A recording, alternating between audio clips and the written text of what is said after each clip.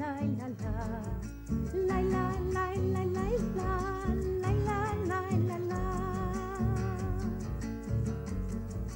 Vamos a ver cómo besa el sol a su novia en la tierra y cómo se colorean al verlo todas, toditas las fresas.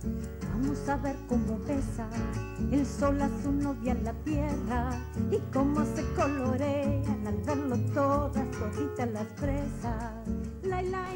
Alicante is a city of color. It is blue and white. Blue because on its eastern side is the sea. White because it is surrounded like a shawl on top of her shoulders by the desert. And I was born here. Here I learned to see the life within the sea. I learned to measure the strength of the sun. I learned to understand the tides. And here I learned to swim, and to swim as far as I could, far away, where I couldn't hear any longer the waves bathing the shore. I could dream that I was a fish. I could dream that I could live on top of this sea. And it is from this blue and white, from this desert and this sea, that I learned the words that now I give children through my poetry.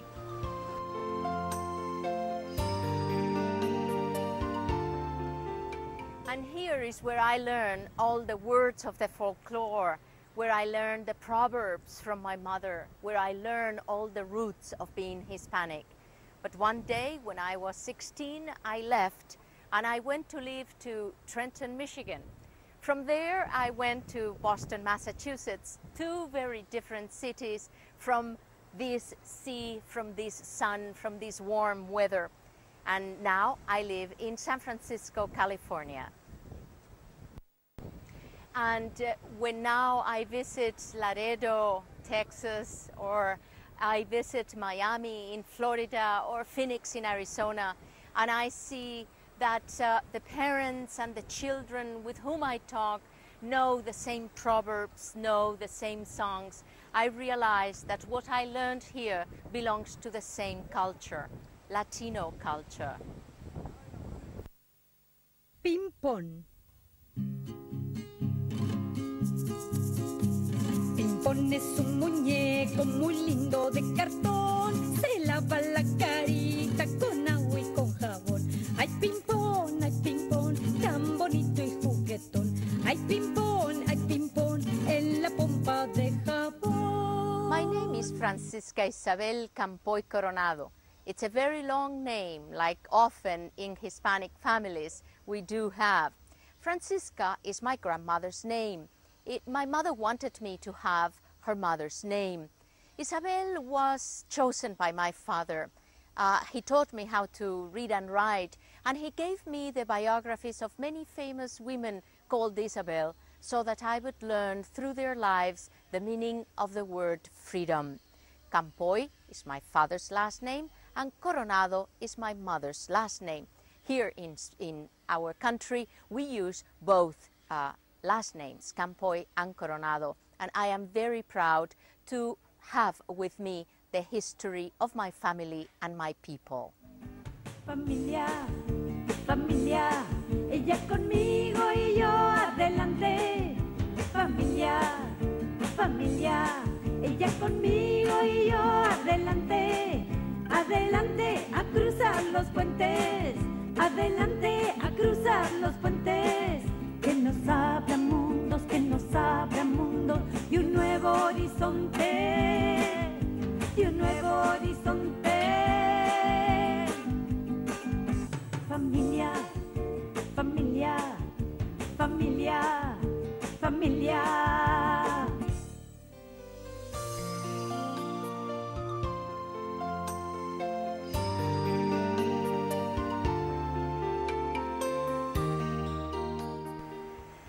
Many things have changed in Alicante, but still the same buildings, the same people sometimes. I come as often as I can to visit my family, and I like to walk past my schools, and often I remember some of the beautiful stories that happened there. For example, I remember that my primary school teacher, la señorita Monsonis, used to give me books to read to my friends while they were sewing. She knew that I preferred to read than to sew, and she put in my hands the most beautiful books to read aloud to my friends. Those books left a very deep impression in my life.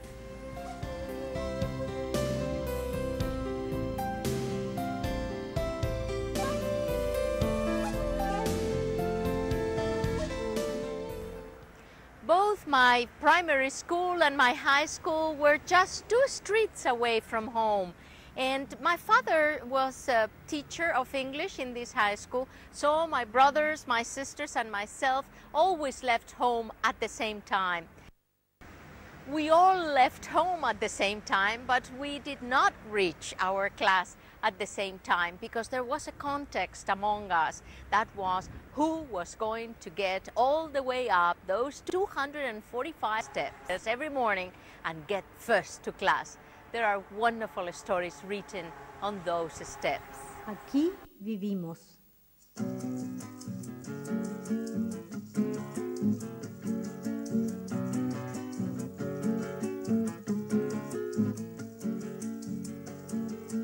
Vengo a cantarte una canción de hermana a hermano, de orgullo y amor.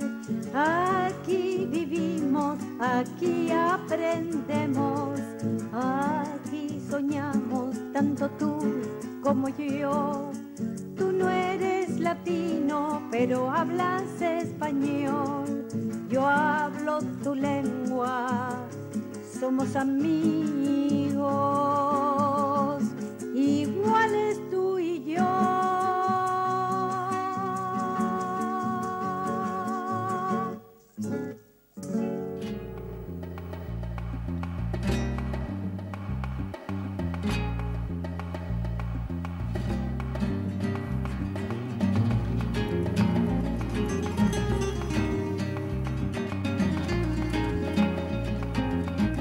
Like in Mexico, where Zapotec and Spanish live together in the city of Oaxaca, or like in Paraguay, where Guarani and Spanish are spoken, in my city we speak 2 languages, Catalan and Spanish. And there was a time in which the language of Catalan was forbidden to be spoken and taught in schools.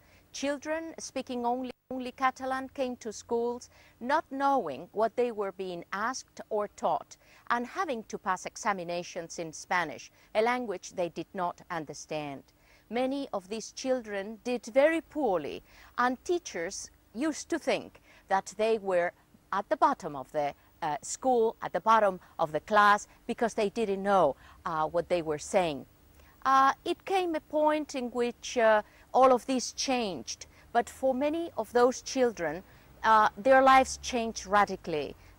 Now that we are at the beginning of the 21st century, I think that we all need to know more than one language. I defend speaking more than one language, perhaps because I learned at least 3 or 4 without many efforts, without having to really make myself aware that I was learning languages just because they were in the atmosphere, just because I learned them from very early on. But I think that it is going to be necessary for educational purposes, for living closer in a global community, and especially because in the workforce we all are going to need more than one language. Abuelita, quiero hablar como tú. Abuelita, quiero hablar como tú. Abuela, decirte muy quedo, para decirte muy quedo.